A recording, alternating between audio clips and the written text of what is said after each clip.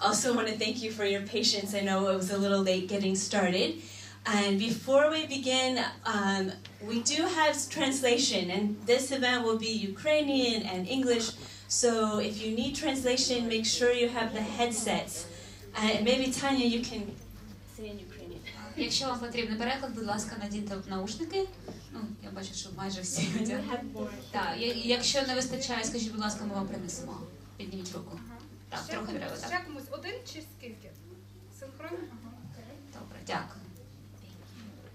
Thank you, Tanya. So as not to waste any more time this afternoon, I would like to introduce the host of our event, the host of our talk show style.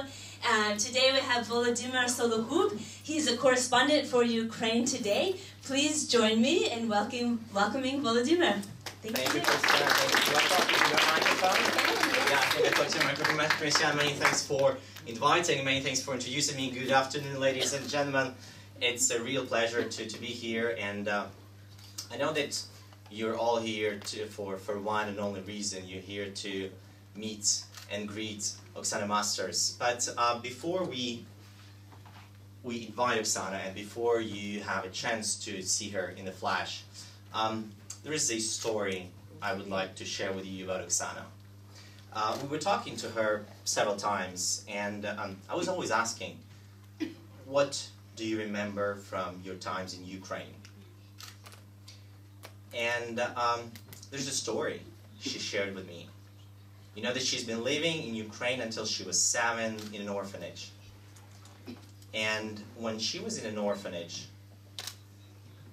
there was a prize for her. She would be given the sugar cubes for washing other children's socks. So for a 5-year-old orphan with disability to get a rare treatment, a sugar cube, she would get up in the middle of the night and wash other children's socks. So when she came with her mother to the US, her mother had to hide the boxes with sugar cubes from her, because this was the only idea for her of a treatment. This was the only idea of her of something sweet and something which she wanted to get. Remember this story. Ladies and gentlemen, I would like you to give a round of applause to Ukrainian-born American Paralympic champion Oksana Masters.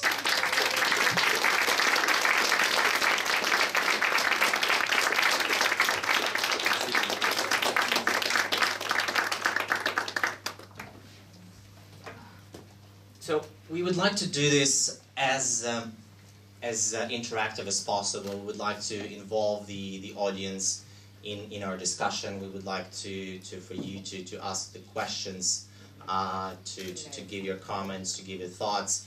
I will start with asking some of the questions, and you're welcome at any point to step in and talk to Oksana directly. So Oksana, let's begin with a question about your childhood, about your early days, because you were born with several radiation birth, in fact, diseases, infused diseases, and until the age of 7, you were living in an orphanage until your mother adopted you and brought you to the US. And right now, it's your first time when you're visiting Ukraine since that time. How do you feel about that? I feel in shock. It's I think now starting to hit me where I am. I feel so lucky to be able to have the opportunity to come back home with such good memories, and to know too that that everything, this is my home who shaped me as a person. It started the molding process of who I am today. But obviously, for you as a 7-year-old child, when you were taken from the orphanage, when you were taken into a loving family, into a loving environment with your mother caring for you, with your mother trying to give you all the love which you were deprived. It must have been quite a great shock for you. Do you remember those feelings when you finally realized that you have a real family, that you have a real home, and moreover you moved to a completely different country? I was so shocked and excited. You know, that has been my dream as a kid since I was until I was 7.5 years old, and I don't know if I instantly like loved or anything, but I know I was so excited and so happy to get a mom. And you know, one thing I got with my mom was like instant connection. I instantly felt safe. This was my mom. I know that you know, that's my mom. It just so happened that she was halfway across the world instead of, you know, closer. And I remember being afraid to fly over the ocean to go to my new home, but I wasn't afraid to fly, just to go over the ocean part for some reason. And it's just an indescribable feeling. Well, actually, your mother, when we were talking to her, she said that, well, first of all, it took her 2.5 years to go through the adoption process, to go through all the procedures, all the hurdles, to prepare all the documents. But then when I was asking you, when I was asking your mother, why did you decide to adopt Oksana? Why Oksana? And she said a very, very amazing thing, something which you were saying right now. She said that when she saw your picture, she knew you were her daughter. You were supposed to be her daughter. Yeah, that's pretty crazy because, you know, now I know, she wanted a baby at that point. And so it's, you know, it's one of those things that just proves there are some things that just, you know, can't be put in words, but it's feelings, and you listen to those gut feelings, and, you know, and she looked in my eyes. I'm so happy that she was so brave to follow that gut instinct. So, Oksana, can you tell us a little bit about your early days in the US, about how you got adopted? Your mother said that you learned English pretty fast, 3 weeks, right? Well, yeah. 3 weeks, maybe like 6 to 8 weeks to get it fully.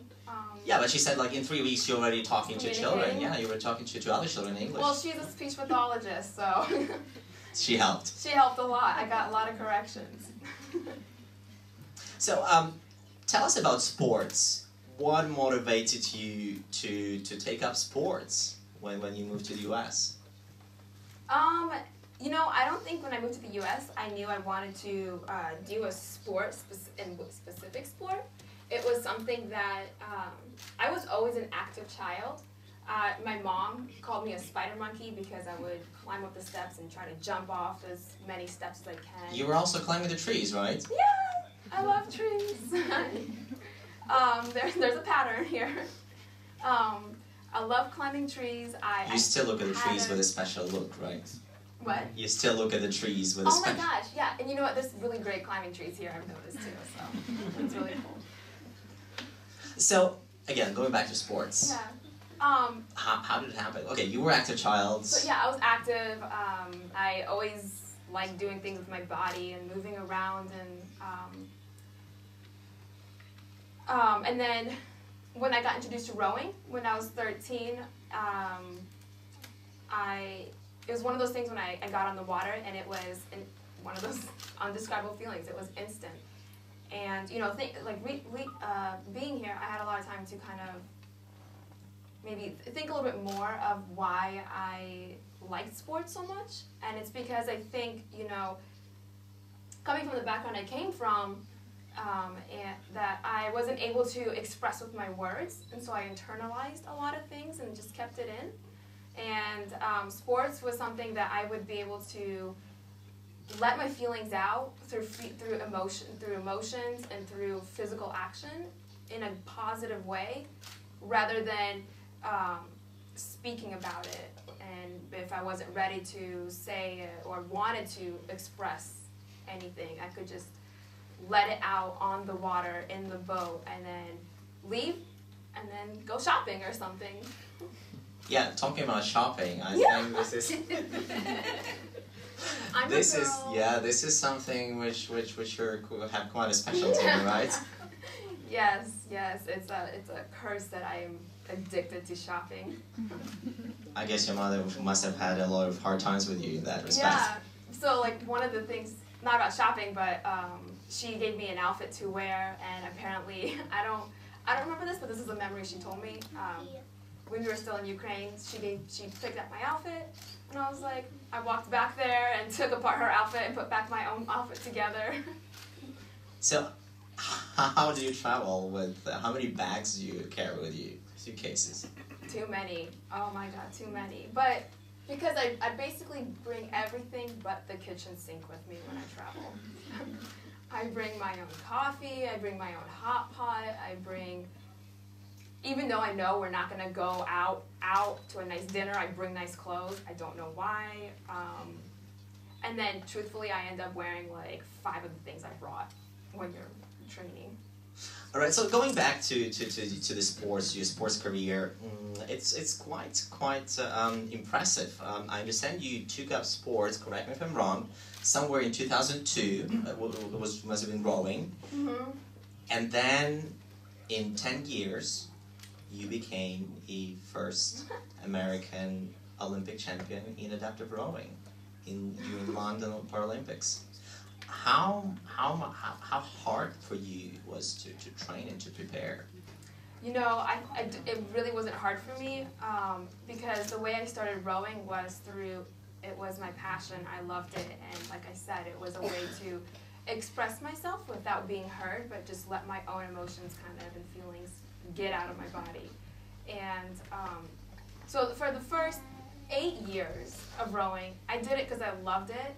No one pushed me into it. I wanted to go, and I learned about it. And then I just decided to, you know, push it farther, take that extra step and get competitive with it and see, you know, I'm going to see how good I am, if I can beat anybody. And the opportunity came to try to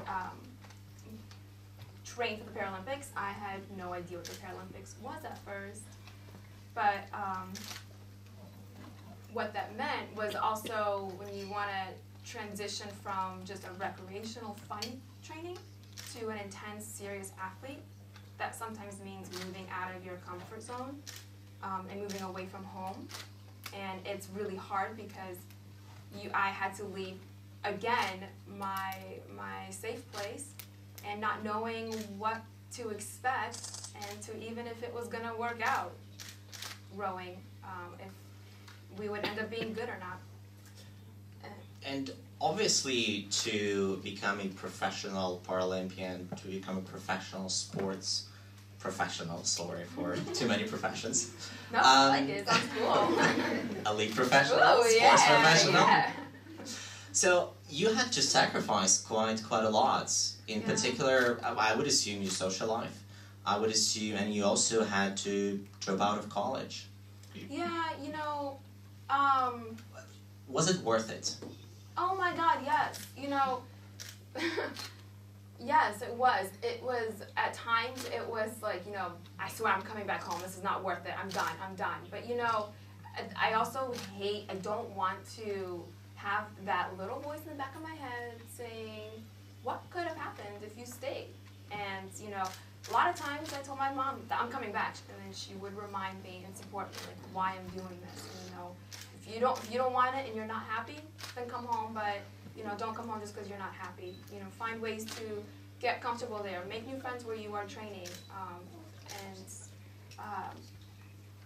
Yeah, and I did. I lost, not lost, but I had to move away from my friends.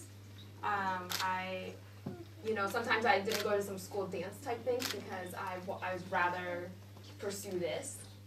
And college-wise, I went to school, I started college, and then I realized, you know, in order for me to get really serious, I need to commit 100% to something. And I decided that sports is something that isn't always going to be there for me.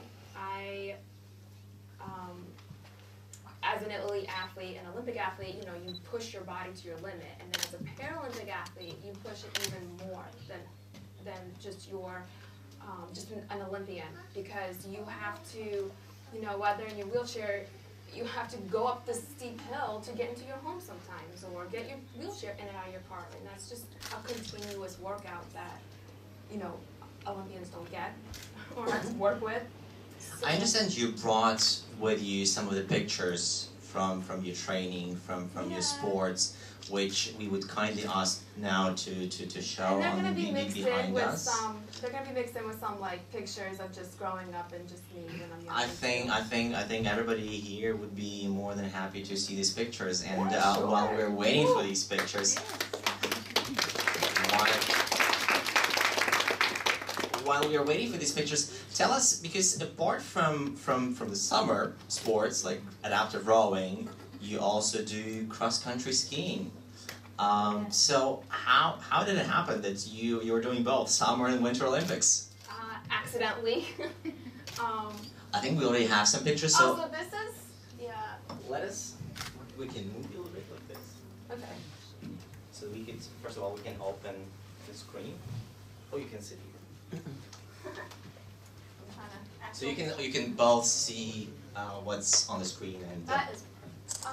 So this is actually not a sport I do. so it's not only cross-country skiing but also snowboarding. I'm a thrill junkie. I love to, you know, I love dangerous things. I love the feeling of it. It sounds really not smart, but. Well, at least you're wearing a helmet. Yes. So this is my first day snowboarding, and what I actually did was, You decided to take two boards at the same time. yeah, you know, one wasn't enough. I'll bring a backup one. I took off my knee from right here with this tool, and my socket, basically, I had my prosthetist who makes my legs for me. I was his little beta, little hamster thing to practice making a snowboard thing. He also tuned you to the boarding, to the snowboard. Yes, so I was basically locked in and screwed into the board.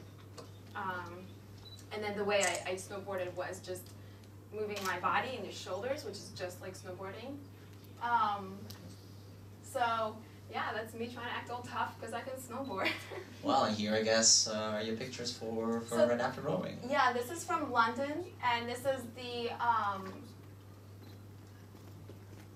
I think this is a heat. So in rowing, we had 2 heats, and then if you didn't win your heat, you had to race another race called the reps, because they go in each heat. 2 go to the final, a final, and then 2 from the reps go to the final as well. And Oksana, can you tell a bit about your partner? Because your partner in adaptive rowing is a military veteran, right? yeah, this wouldn't be here. I wouldn't be able to say, you know, I have a medal from London without Rob Jones, who is my partner. He is, he's a military veteran too. He was a Marine for the U.S. military. He was, his job was to basically find the landmine and the hidden bombs and stuff in Iraq and Afghanistan, and so he was out looking and stepped over one that was hidden deep down, and he lost both of his legs. He lost both of his legs above the knee, so he's just like me basically. But you know, I learned a lot from him because he never once felt sorry. He never once was like, my life is over or anything. He loved working out, and that was his passion. He liked the challenge. This is, do you guys know who I am in this one? In blue. Yes. This, I think I was maybe 18, and this is high school prom. So these are just some of the friends that now I see horrible dress choices I made. And we're back to London Olympics, and that's your partner, right? This is Rob and I with the Brazilian team, and in Beijing, that Brazilian team won I think a bronze or a silver medal in Beijing at the Paralympics, and then the Russian team And this race is actually the race that we had to qualify the boat for London in order to compete. And basically there were like 16 teams there and only 2 went on to get to be in the top 2, and that was the race we won. And here we have a nice close-up. Yeah, this is just, I was, and the rowing is backwards, so really what you think is the front is really the back and vice versa. So you're going that way. So I was in charge. I told him where we go, and I moved him. That's what I like to think. This is my mom and I at a Christmas in a family, with my family. Maybe 3 years ago now, I'm not sure, something like that. My family, I guess, traveled somewhere and got these hats, and they were going around to make everybody take a picture with those hats. This is the erg, and this is how I train for rowing when we're not on the water. It's really painful, so if you like it, I think that people are doing it wrong, because you should not like something like that. Do you know where I am in this one? Okay, we'll ask the audience. Oh, by the way, Oksana brought some presents with her. Yeah, I brought, for the most active participants of our talk show. So I encourage you to try and guess here where Oksana is. Посередине. In the middle? Yeah. Посередине. In the middle. Yeah, my little orange thing keeps my legs warm. And this is in Colorado, and this is just a race for actually able-bodied race skiers. And we were in exhibition, and we were kind of, after everyone started, we got to start behind them and race on their course and prepare for Sochi. Biathlon is a sport I do. I am... Among other sports. Okay, I should rephrase that. Biathlon is a sport I'm trying to do. So the way it works in biathlon is for every shot you miss, you have to do an extra penalty loop. And the penalty loop and I have become really well, we know each other very well. I spend a lot of time in there because I cannot shoot yet. This is right after Sochi with the silver medal that was an extreme shot. With my mom.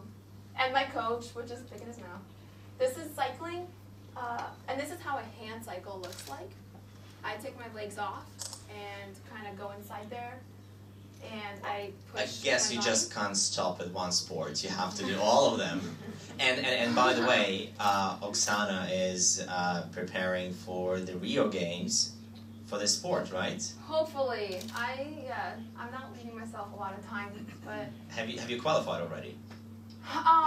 You know, it's hard to say officially because the U.S. team, regardless of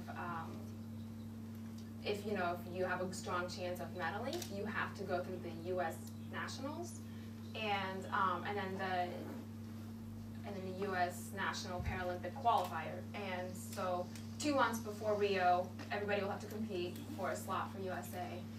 And if you make this time and you hit your standard, you're going. If not, then wait 4 more years. Or 2 years, as in your case, because the Or Winter 2 Olympics. Years because you whip out your You were skis. doing both, summer and winter. Yeah, you just whip out your skis and start skiing.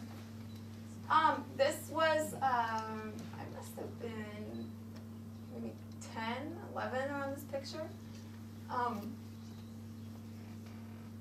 Do you guys know which leg is fake and which one's real? The left is fake. Okay, I gotta see now. Yeah. Yep. So the left one is a prosthetic leg. As a kid, I was actually really self-conscious of my prosthetic. And so I tried to cover it up with foam to make it look as real as possible. And then I realized it actually made it look even weirder. So, but this is, that was like a, kind of like a, not a class, but a different group of prosthetists were there. And we're kind of teaching you how to use the legs and stuff. And that's a embarrassing picture. We're back to this picture. You done with this? Yeah. Okay, let us. This was the Sochi Games, and this was the 12 kilometer. This was actually probably my best memory of the games, but not because of the medal. It's because of where I was. Where I was and who I was on the stage, on the podium with. I know, Ukraine means so much to me. It's my home. So to have, Lyudmila Pavlenko, I admire her. I like her. She's a sweet person, and I was behind the stage shaking because I was next to Lyudmila Pavlenko, who won the gold medal for her country, which is my country, which was my birth home, and I was next to her, and it was just, and then I was next to her with second place behind, where it was hosted, in the country that it was hosted, and that was my best memory of my experience of the 2014 Games.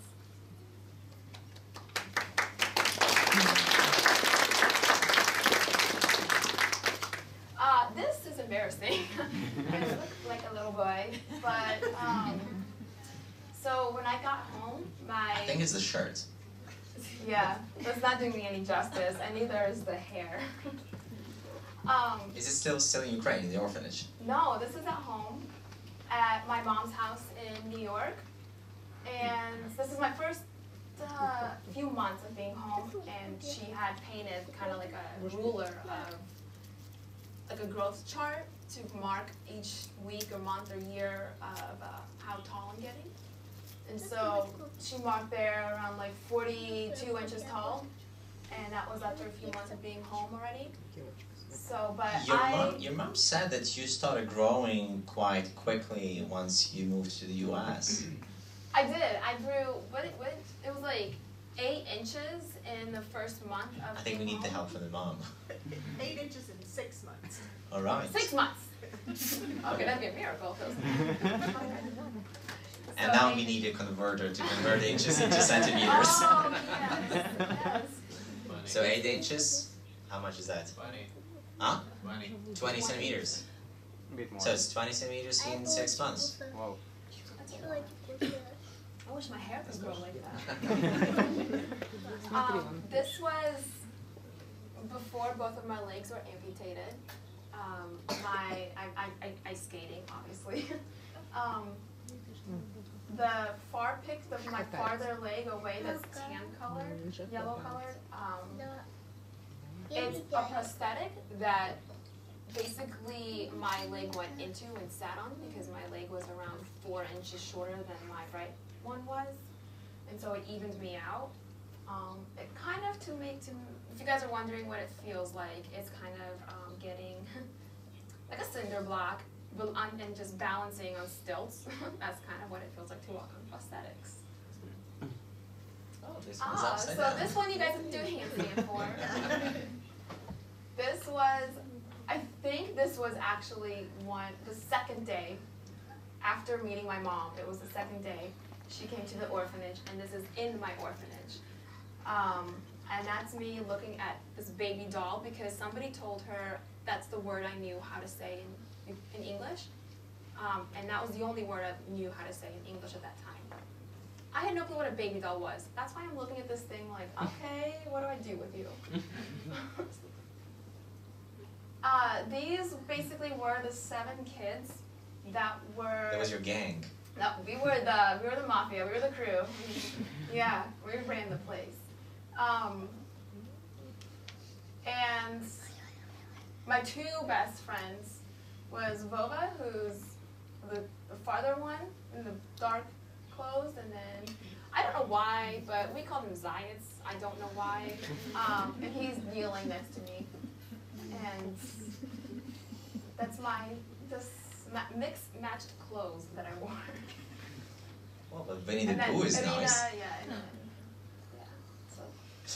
You also said there is this interesting story that a girl from your orphanage who was also adopted by people in America. In Colorado. She contacted you via Facebook recently, or when? Tell us the story. Yeah, well, Facebook is, first of all, it will get you connected with everybody, even people you went to middle school and elementary school, and post pictures that you never wanted to be seen again.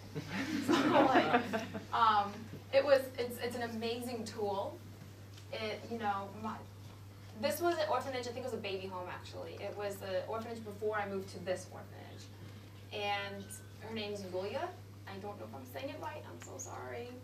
But she reached out to me and was like, hey, are you Oksana Masters? I think we were in the orphanage together. I was adopted by so-and-so and live here. And I was like, what? And then she sends me a picture, and I'm like, oh my God, that is me and her dancing. It was so weird, so yeah. And this is my first prosthesis in America. This was my first few months in America, and I was just getting fitted for this kind of device that helped me even out my legs so I could walk even without hurting my body. And then I had a brace to kind of stabilize my other leg because it was severely deformed as well. That's me at the beach. This was my first experience at the beach, and I think I look happy here. I think I'm loving it. I buried myself in this sand. I thought it would be really fun to dig around, and it was so soft, and it was just an incredible feeling. I hate the feeling of sand on my body now, though. But trees. I like to climb trees. Yeah. So, and those are just a few pictures of kind of things I did growing up. So I think we can now take some questions from the audience. You're welcome to ask. Yeah. Does your mother accompany you during your competitions? Can you please speak in the mic for the interpreter to hear? Yeah. Does your mother accompany you when you take part in the competitions? Because I see that you are very committed to your family, and I am an athlete too of Ukrainian Olympic team. And when my husband supports me during competitions, it's very encouraging. So, what about you? She does, but when I first started competing, I didn't want her there. I think because I don't know, I was younger, and I think I didn't want her to see me fail either. I didn't know what to expect. And I think one of the first things that was a big race that she came to watch was London Paralympic Games. And from then on out, she has made a point to come. And I have asked her and want her to be there for every race. And it is so encouraging, because even though I might not get to, be in the same hotel room with her, knowing that she's in that country with me, and she's just a phone call away or a message or email away, I have my home with me, and because she's my home, yeah. And do you do anything to help? Do you do anything to help the disabled in America to help them not to give up, and to show the example to be followed? To continue fighting for a better life, to improve their life? Yeah, there's, I have so personally, I've also went to the military hospital where the U.S. veterans come back from like Iraq and Afghanistan, and they were, in a dark place for a right reason, and I just kind of wanted to be like, what I was able to do here was just, or hopefully could do for them, was show them that, the other side of where they are. So they're at this new start line, basically. It's like a race, so it's like, a start line, but the finish line is so possible, and there's so many opportunities, and, if they want to do it, they can do it. They are very strong people, they are very independent people, and they are they're men and women who just don't give up, and one thing that what the U.S. Paralympic Committee is trying to do more of is support the military, and so they're going to the hospitals as well and promoting, you know, sports and what type of sports are out there.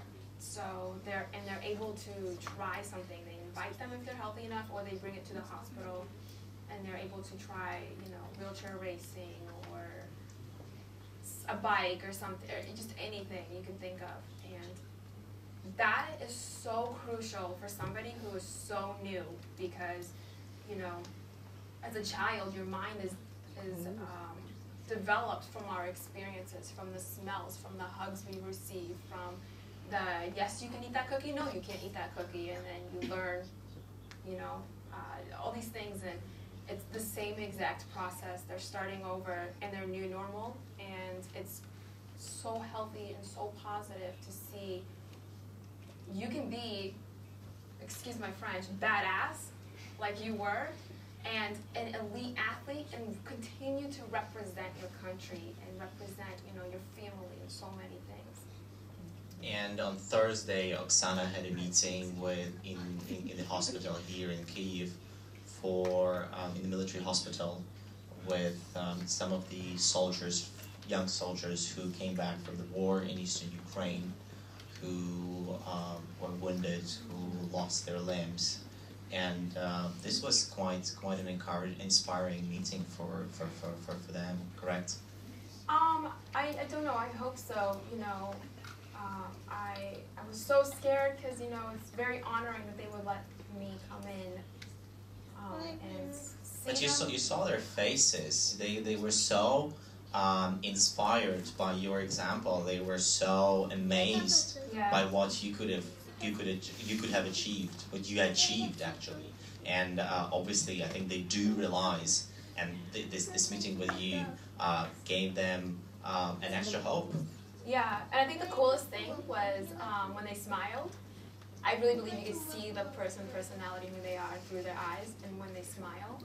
And there's so many awesome people in that room, and those guys were A, good-looking men, and B, are very, like, just have so much personality and life in them, and they're just waiting for an opportunity to start it. Можно задать вопрос? Да. Я хочу рассказать маленькую историю. Вот мальчик, который подрался на мине. There's a boy who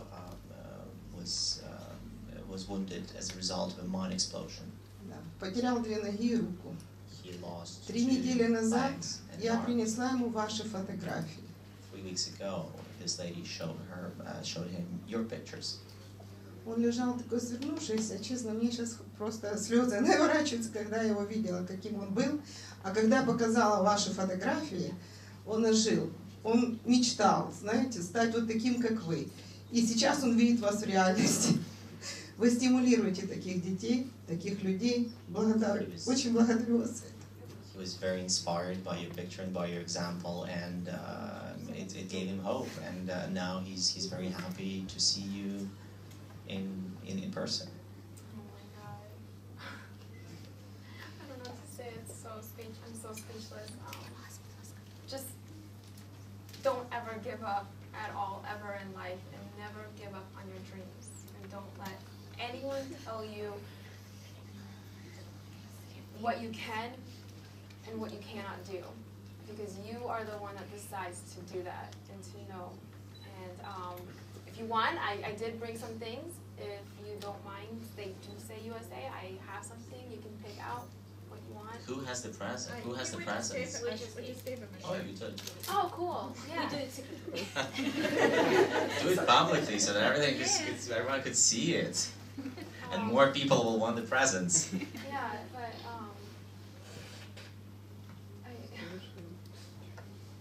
thank you so much for coming here, and you know,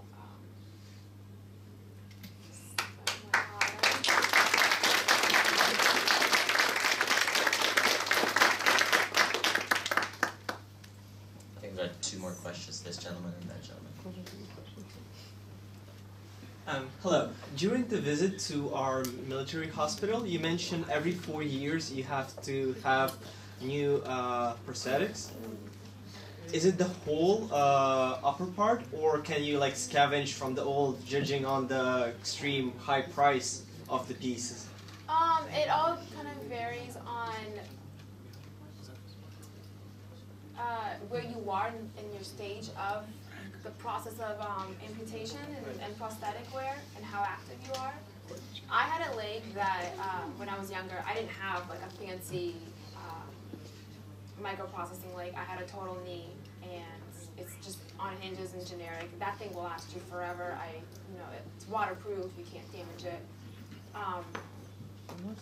and it's somewhat easily to get screws and stuff replaced. The sockets kind of depend on when you're a brand new amputee, your body's changing, and your body's gonna be really big at first, and it's gonna get smaller and smaller and smaller, and you're gonna develop more muscles to walk that you need. And that process, you go through more just from here to here, the socket of how you keep your leg on, and that usually is. And you have liners too, that is what you put on to keep that. And so with the liners and the sockets, it's probably like, I want to say between like $3,000 to $5,000. And, but what a lot of people do too is they just can wear test sockets. It's not the final product when they are in that stage, because it's just plastic and it's, a couple $100s to get it replaced. These knees, the Genium specifically, they have a lifespan of 4 years, they say, and then within that 4 years, they will break. I mean, it's a computer basically inside your leg, and the technology is, just can't keep up with our bodies and our daily life. So, but you can they're all under insurance. When you own one of these, it's the company insures the legs, and you can send it back and they will refurbish it. And that usually you can do that like 2 to 3 times and stuff. But at the same time, these are also 6 years old, so it varies so much. Mm-hmm. Thank you. There was another question from this gentleman, second row. Hi. Hi. So what are the most inspirational and motivation things that keep you moving on and not giving up in pursuing your life goals and overcoming your problems or struggles?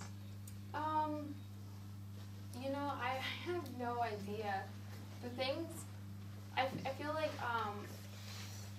I like to live for things. So I love to, my mom gave me an opportunity to start all over with my life. So I want to be able to enjoy every experience and do every experience because of her.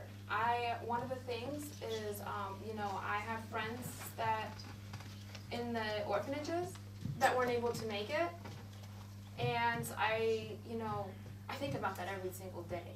I think about them every single day, and it's living for them and living for experiencing life for them and not being selfish, and I have no idea, honestly. I just don't want to have any regret in my life. At the end of the day, when I lay my head down, I like to just, be happy with what I did that day and not regret anything. And just live life with no regrets and no fear.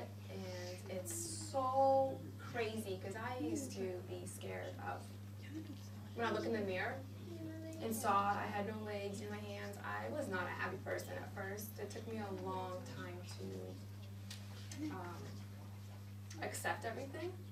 But the minute I accepted everything, that's where I think all of a sudden my life changed, and I got the hunger to live and realized, this is who I am, but it's not about me. It's not about this. It's about life, and it's about living each day to the fullest, not having one single regret. You are going to have bad days. Take another step forward. one of my favorite expressions is, you're gonna fall down 7 times, but you're gonna get up 8. You're gonna get up more than you fall. So yeah. Thank you. I think this is very inspirational.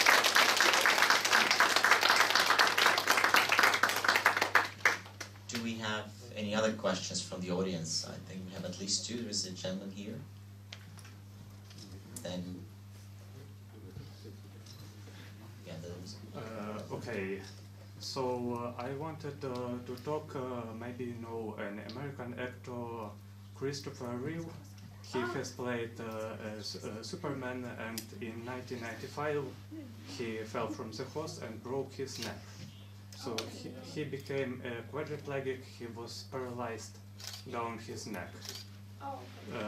And so his decision was he used his power, his connections, his popularity to become the champion for the disabled. And he pushed many programs that were designed for scientific research and to make the life of disabled better.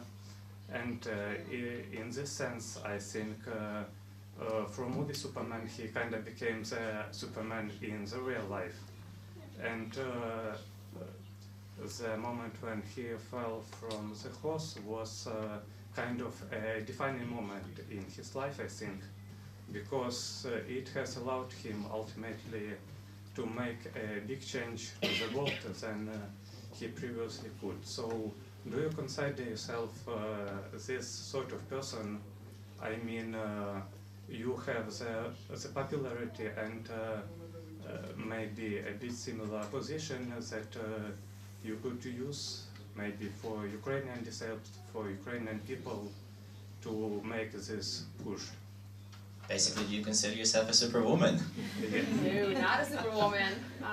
But I definitely want to consider myself and hopefully be that voice for who can't be that voice, or for those who are afraid. And not necessarily voice, but just I don't know. And I want to be the person where you just can make people realize to life is not a guaranteed thing, and that you gotta be so grateful for it.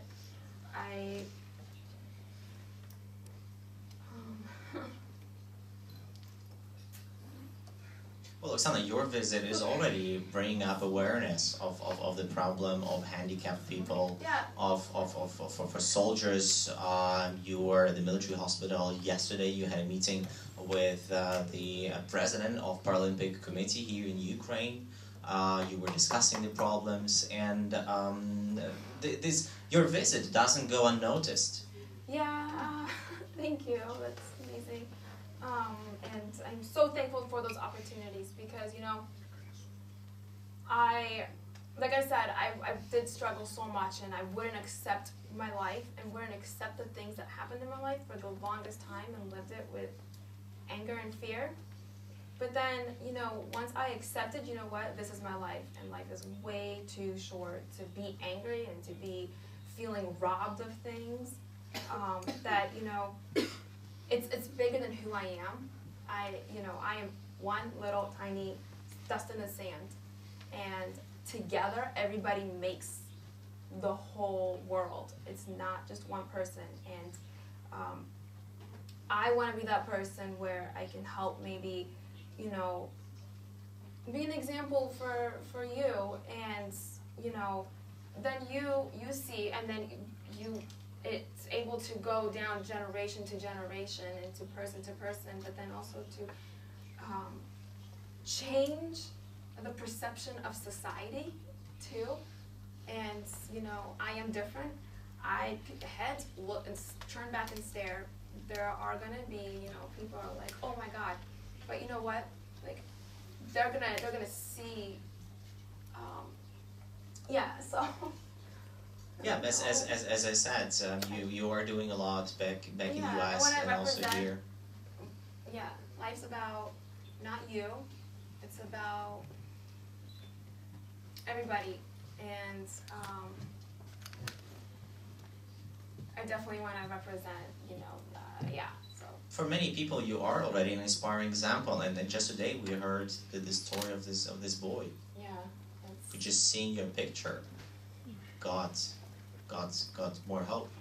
I see a lot of wisdom in your eyes, though, too, and a lot of strength. And I know that, and that's what I see when I look at you. I see strength, and I see courage, and I see a lot of wisdom. And I don't, I want people to see that, too, when they look at anything that's different. It's not about, well, okay, she has purple pants on, he's got sneakers on. It's not about who we are and what is on the outside that counts. It's the things that are inside that make the difference, that change the world. And it's our minds that want to do that, in our hearts. And, I hope that I'm just one person. But if I can help you, my life is complete. I'm happy because it starts with one person and it grows, and as a community, your voice together is going to be the most powerful thing in the world together, but it will not be heard individually at all.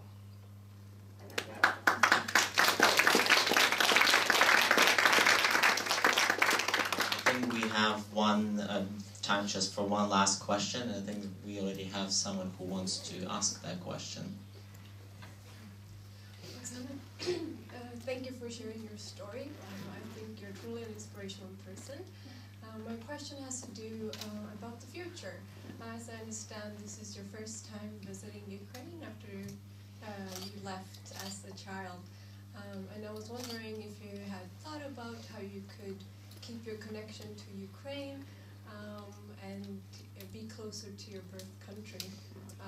Also, if you want to share any ideas and thoughts about the future, it would be interesting to hear that too.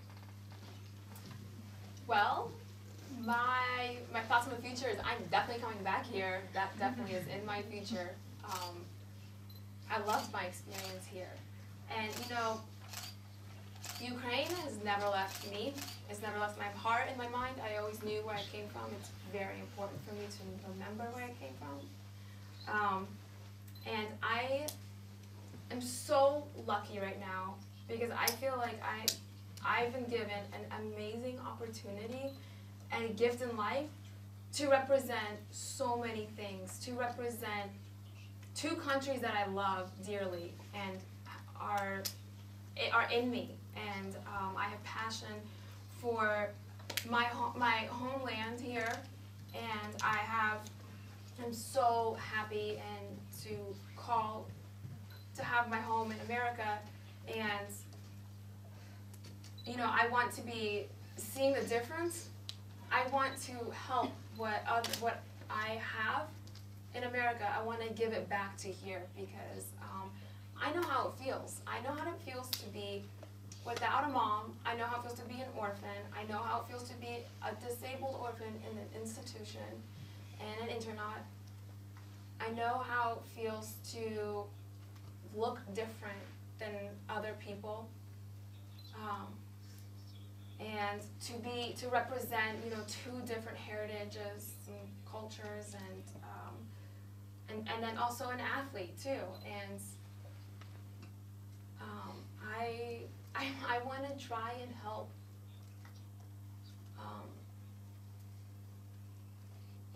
Even if it's just person by person, I just want to try and help change the perception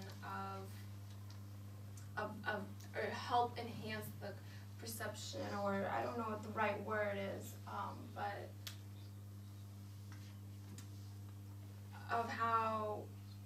of what is possible, and that it's achievable, regardless what you have or do not have. It's achievable here in Ukraine. It doesn't start with money. It doesn't start with big fancy things. What it starts with is one person and it grows to everybody. You gotta believe in the change you want, and you want to see it. And like I said, you know, if you just sit there and think about it, it's not gonna happen. But you gotta express the interest and the importance of what you believe in. And, you know... And obviously you have to do something.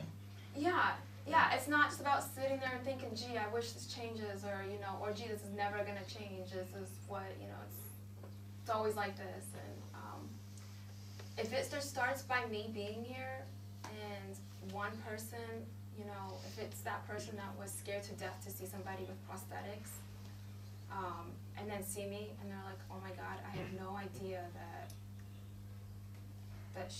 what, she's an athlete? What, you can still compete? What? Wow, she's actually smart. Oh my gosh, she's actually, you know, has a heart. And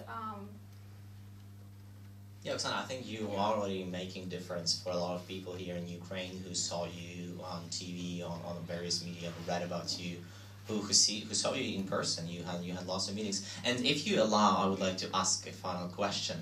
Tell us about the blue and yellow scarf on your neck. Yeah. Today I had the opportunity to go to the head Paralympic committee here. It's to the Ukrainian Paralympic committee here, and you know, in London, like I said, I love Ukraine. It's who I am. I am so happy to be from here. When we were in London, I cared if I got a medal, but when I saw Team Ukraine there, I wanted the little tiny pins that you get so bad. And I was like, oh my God, I'm fine if I just get this. And so I followed the coach for Ukraine for a long time, and I was afraid to come up and ask for a pin, but he must have knew I was following him, because then he turned around and smiled and was like, here you go. Yeah. And it meant so much. And so too, I was invited there, and they presented me with this. So this is a present from Paralympic Committee of Ukraine, right? Yeah, and just it's insane. I don't know what to say, because it's insane to be a 7-year-old girl leaving this country, you know, not having a voice, and able to come back to the same country where I came from, and having such a huge voice, and then not only that, but being accepted in the Paralympic Committee for Ukraine as an athlete and as a person was just like, I have goosebumps, because it's insane. I don't know what to say.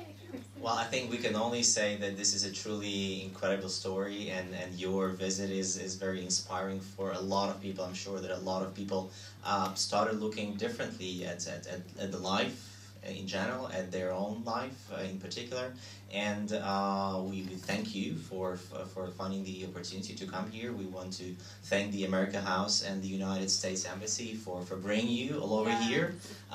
Maybe we'll give a round of applause to everyone.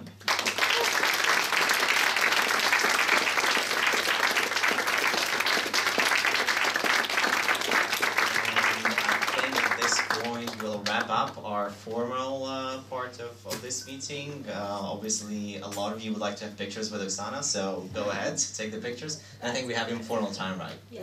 Okay. And we have the stuff to hand out, too. All right, so you have presents, informal time, and picture time with Oksana. Thank you, everyone, for coming.